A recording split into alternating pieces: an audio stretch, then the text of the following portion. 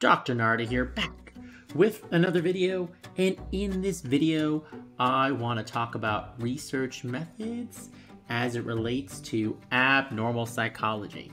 Now, before I go into current methods, I want to take a step back and talk about what we used to do to treat quote-unquote abnormal individuals. Now, many years ago, during the ages of enlightenment, often if somebody was deemed mentally ill, they would often claim it was demons, or they'd call this demonology. And they would talk about how there were supernatural forces that would cause abnormal behavior. And this was very prominent, I should say, until about the Age of Enlightenment. So right before the Age of Enlightenment, it was very common. Prehistoric times, they actually used to drill holes in people's heads to release the evil spirits. That doesn't really work very well either. With the ancient Greeks, they used to talk about the imbalance of humors. They say that's what accounted for abnormal behavior. So if you were lethargic or sluggish, it was believed you'd have an excess of phlegm. If there was an overabundance of black bile, this was believed to cause depression. If there was an excess of blood created, this would create a sanguine disposition. You'd be very cheerful, confident, and optimistic. And if there was an excess of yellow bile, this made people very quick-tempered, and they would get angry very easily, again, according to the ancient Greeks. And maybe you guys have seen some movies about exorcisms, and this really came out of the Roman Catholic Church, and this was during the medieval period. So the Roman Catholic Church really believed in evil spirits or the devil, and they would perform exorcisms to remove these evil spirits. The other thing throughout history, and I know I'm jumping around timelines here, is witchcraft. This was the late 15th to 17th century, and again, there was a lot of, how should I say, persecutions of individuals, particularly women, and they were accused of witchcraft.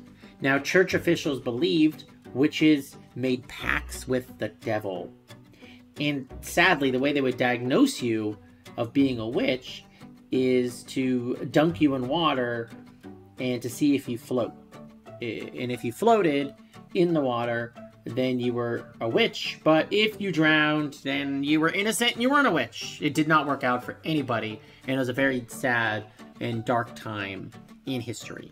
Now, by the late 15th and early 16th centuries, asylums, or they used to be known as madhouses, began to crop up throughout Europe. And again, they would put a lot of individuals in these asylums. And one of the most famous one is St. Mary's of Bethlehem Hospital.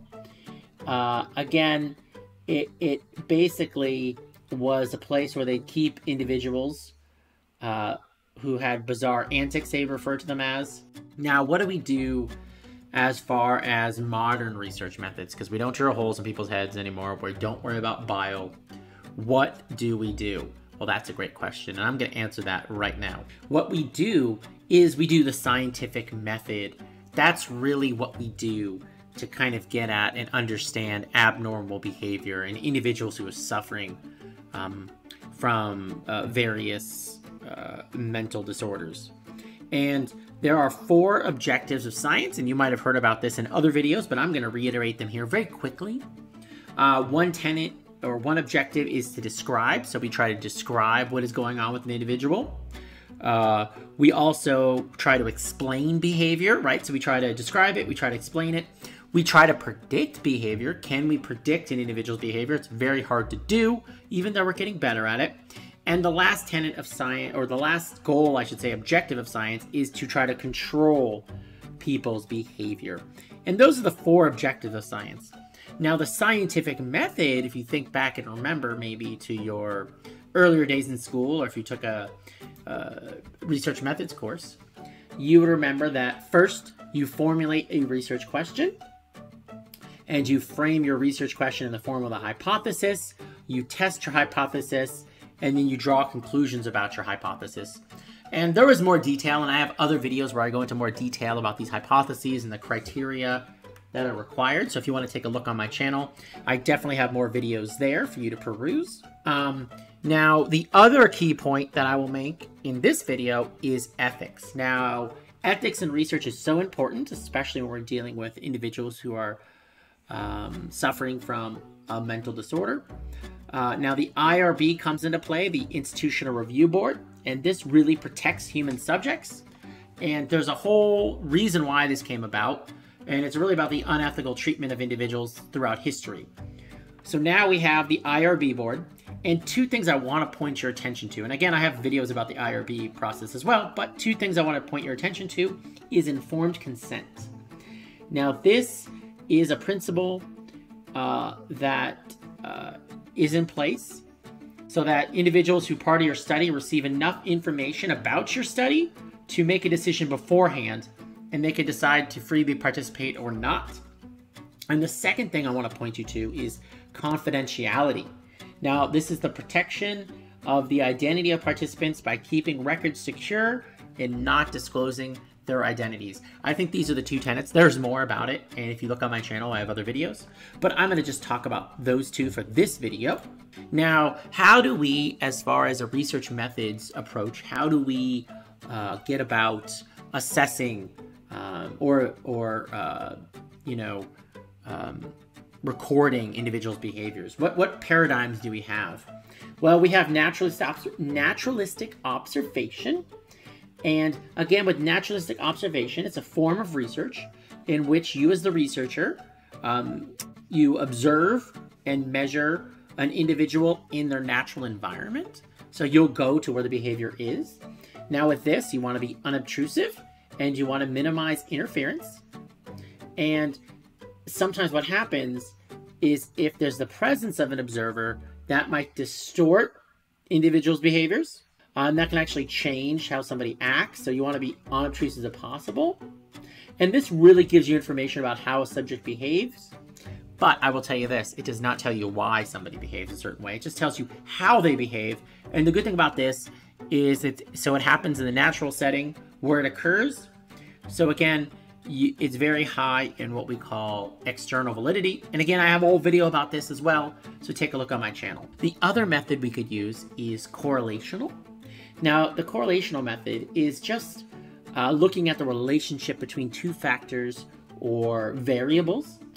It could be more than two factors, but you're just looking for a relationship. And a couple terms pop out, and again, I have videos about this, is the correlation coefficient. And this is a statistical technique we use. And all it does is it allows you to describe a relationship along a continuum from -1 to 1. And the closer your correlation is to 1, the stronger the correlation. And the negative and positive sign indicate the direction of the correlation. Again, if you're interested in this, I have a whole video on it on my channel. We also have longitudinal studies that can be conducted in conjunction with correlational research. And basically, with correlational study, you just test people over a long period of time. But these usually take a lot of money and obviously time to conduct. But these are popular in the field of developmental and also abnormal psychology to kind of track and follow behavior and see if people have, changed. For example, if you're some kind of intervention you do, or just kind of monitoring how a disease progresses. We also now can talk about the experimental method. And the experimental method is a scientific method to discover the cause and effect relationships. Now, to get at cause and effect, ideally you want an experiment. This is pretty much the gold standard to get a cause and effect. There are ways you can get at cause and effect through statistical techniques, but for this class, cause and effect is really found out through experimentation. And there's a couple terms that you should keep in mind. The independent variable. Now this is the factor or the variable that you're manipulating as a researcher. The dependent variable is the variable that you are measuring. And then often you'll have an experimental group, and this is the group that receives some kind of treatment. And then you have your control group, and often this group does not get the treatment, but they get a placebo. Sometimes just giving somebody a pill or doing something to them can alter their behavior. So we usually have a control or placebo group. And then we have a hallmark of experiments, our random assignment. And all that means is each participant has an equal chance of being assigned to either group. Now, we can have different types of independent and dependent variables. And if you look on the screen here, you'll see some. So a type of independent variable might be the type of treatment, with different types of the drug treatment or physiological treatments. So there's different levels of the independent variable. You could also have experimental manipulation. So the type of beverage consumed, you could have alcoholic versus non-alcoholic. You can also have different treatment factors. So brief treatment versus long treatment, or inpatient versus outpatient. You have a lot of options. Now with the dependent variable, you have a lot of options too. This could be a behavioral variable. You could measure adjustment, activity levels, eating behavior, smoking behavior. You could have a physiological variable that measures physiological responses such as heart rate or blood pressure or brainwave activity. And I have other videos on my channel where I go into each type of research technique you could potentially use. And then you also have self-report. And these are usually where you ask somebody about their anxiety, their mood, or their life satisfaction. This is where you actually take a survey. Now, a couple of terms I want to mention in relation to experimental studies.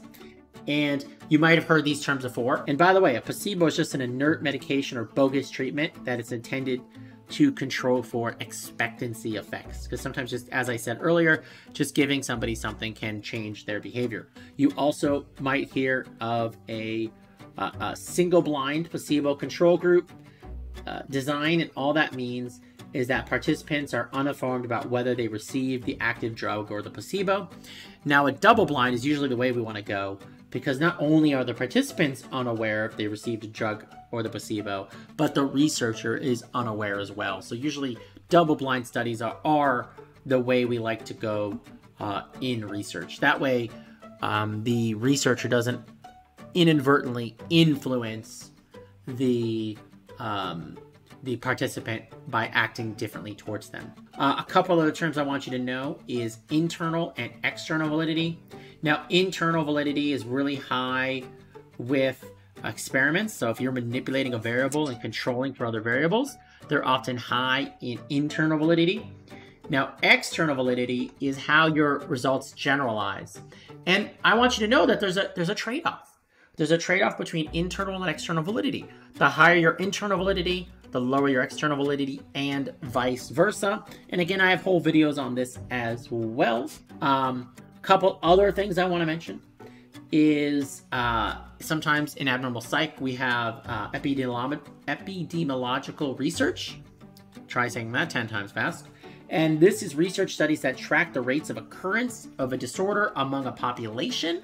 So we try to get at how many people are affected with schizophrenia, how many people are affected with depression or bipolar disorder, or name a disease that we'll talk about in my subsequent videos.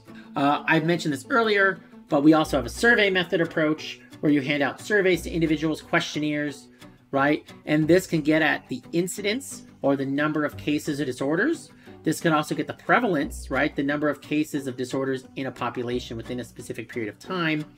And there's different ways you can achieve this. You could do a random sampling of individuals where everybody has an equal chance of being recruited. There are more advanced methods of sampling. Again, I'm not going to talk about in this video, but you have various options to do so. The other thing I will mention is often in abnormal psychology, we look at kinship studies.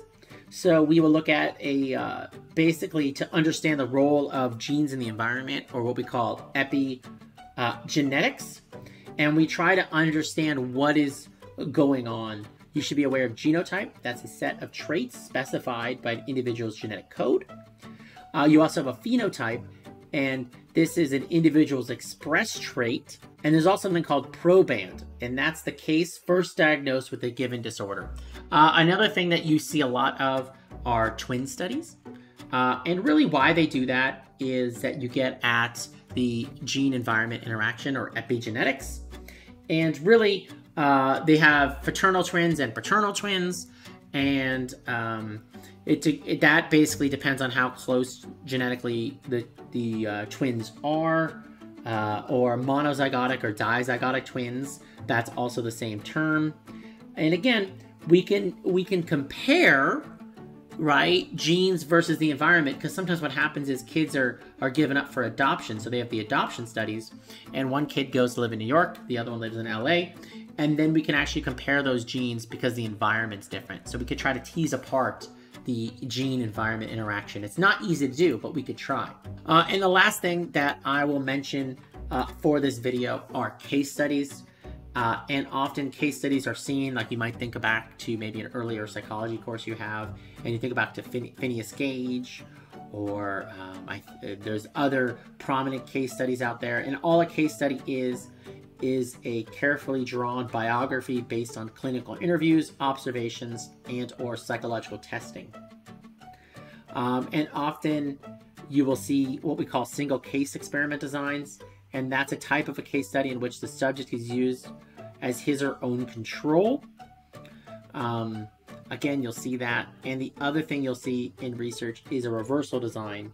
And that's an experimental design that consists of repeated measurement of a subject's behavior through a sequence of alternating baseline and treatment phases. Again, that's a little beyond this video, but I hope you guys enjoyed it. If you did so, please like, subscribe, and share. I have a bunch of videos on my page, and I will see you all next time. Take care. Bye for now.